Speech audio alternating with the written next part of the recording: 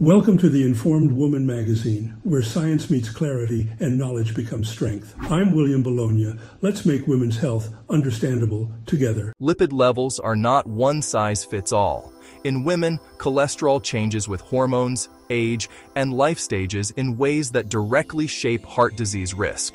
Before menopause, women usually have lower total cholesterol, lower LDL or bad cholesterol, and lower triglycerides than men the same age. At the same time, they have higher HDL, the so-called good cholesterol. Estrogen drives this advantage. It boosts production of apolipoprotein AI, raising HDL, and it increases LDL receptors in the liver, pulling bad cholesterol out of the bloodstream faster. Men, by contrast, tend to carry higher LDL and triglycerides and lower HDL starting early in adulthood. That helps explain why men face higher cardiovascular risk at younger ages. After menopause, the picture changes dramatically. As estrogen declines, women see rises in total cholesterol, LDL, and triglycerides. HDL levels may stay the same, but their protective function weakens.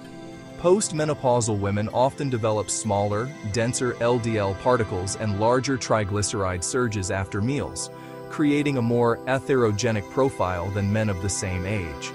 Pregnancy brings another unique shift.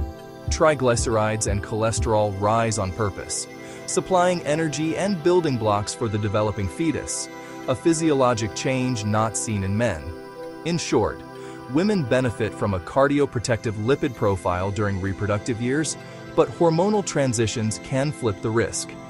That is why lipid screening and treatment must be sex-specific, stage-specific, and tailored across a woman's lifespan. Thanks for watching another video by the Informed Woman magazine. Please feel free to comment and ask questions. Subscribe for more science-driven medical insights.